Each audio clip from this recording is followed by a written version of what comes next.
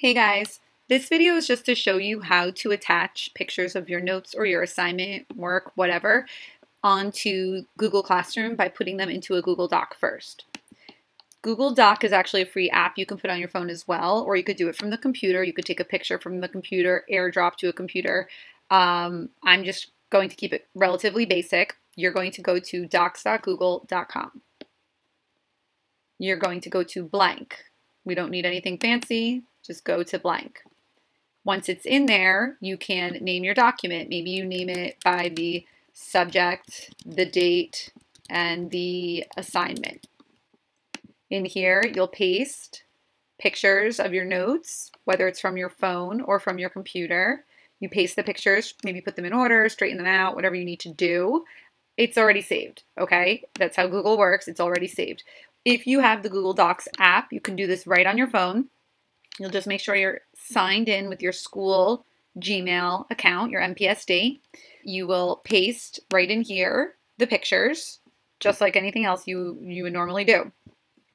You could organize everything into folders, which is definitely something you might want to do if we're going to be doing this for a while. You could organize, a different folder for each class. You can do, a different folder for each marking period.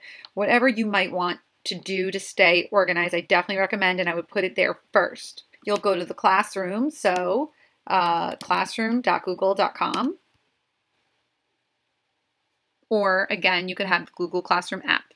I keep trying to remind everybody that I try to make the assignments look a lot better if you look at them from the classwork stream instead of the regular stream. So if you click on classwork, you'll see I even have things scheduled to blast out tomorrow at 8 a.m.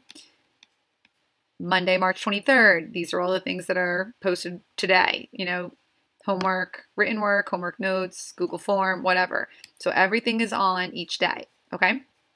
Now to go back, I'm just going to do the sample teacher page I have here. Again, if you go to the classwork page, it's a little bit better organization on this view.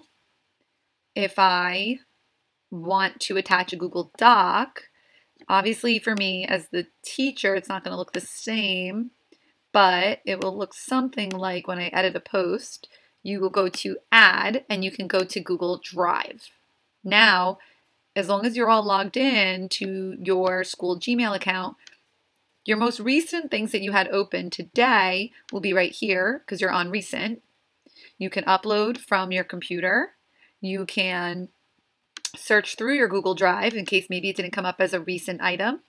Maybe you could search for it by name. So if I wrote March 23rd, well, these are the notes for March 23rd that I want to attach because I named them. Or if I wanted to search Algebra 2, then everything that's recent Algebra 2 will pop up, but so will some other things, right? Starred, well, if I starred something, it'll come up there. Then all you have to do, double click, and now it's attached, and just hit save.